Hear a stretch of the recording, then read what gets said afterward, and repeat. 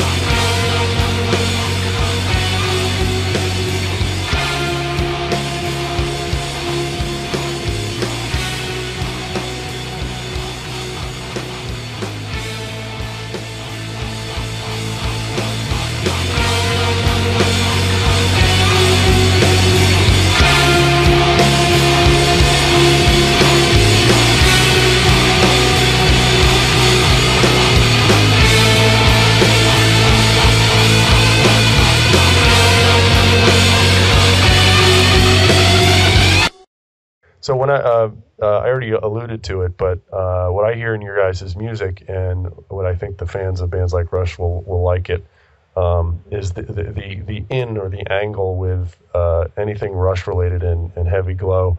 Is when I heard it, I thought, well, here's kind of a there's a lot more to it. I think the influences you list on your site are probably closer to the truth, like Cream and those early '70s hard rock plus some of the punk influences, but.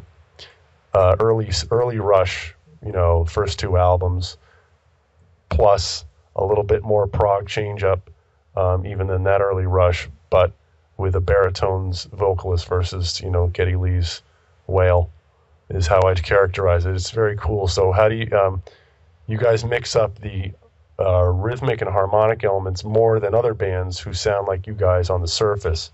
What's your approach to doing that? You guys doing that conscious, or is that just the music you hear in your head? It's probably a little bit of both. I have a really good rhythm section. I mean, Dan and Joe are really good at turning the beat up on their head. You know what I mean? They'll just turn the whole thing around. And some of it too is just you don't want to do the same thing over and over.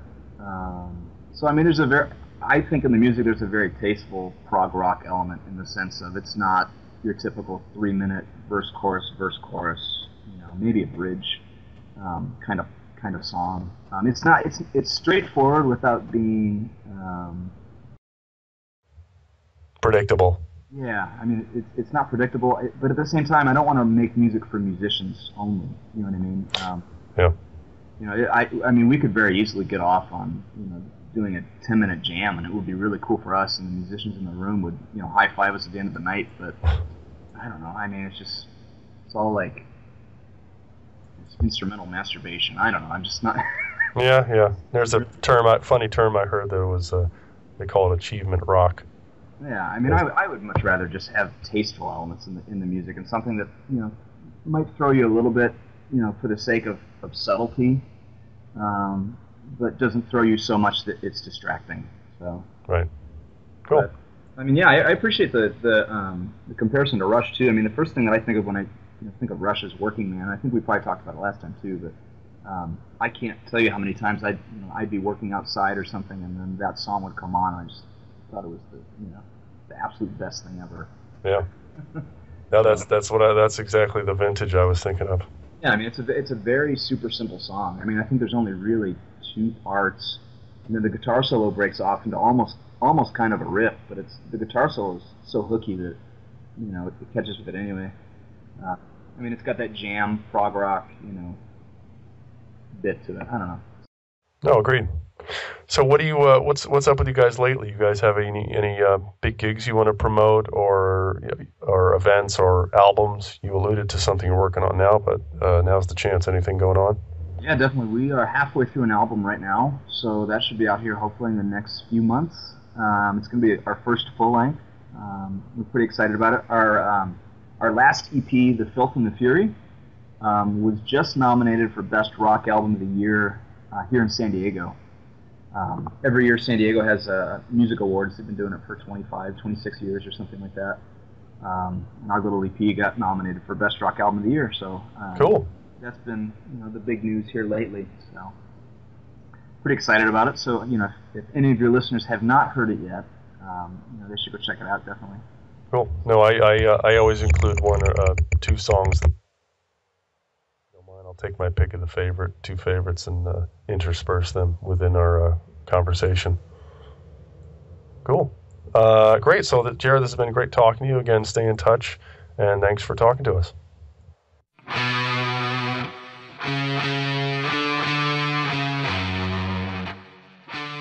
Thanks for listening to another podcast from bandslikerush.com.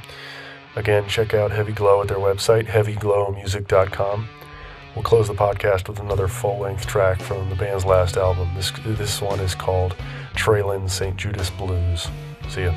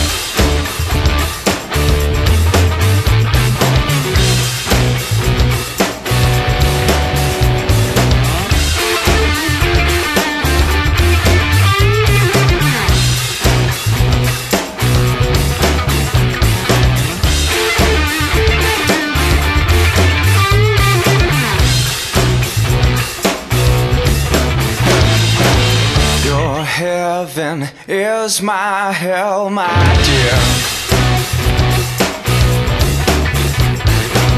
My love for you is yesteryear. Today is technicolor. Yesterday was full-blown black and white. I'll be the devil's darling, while you sniff for scraps of sweet delight.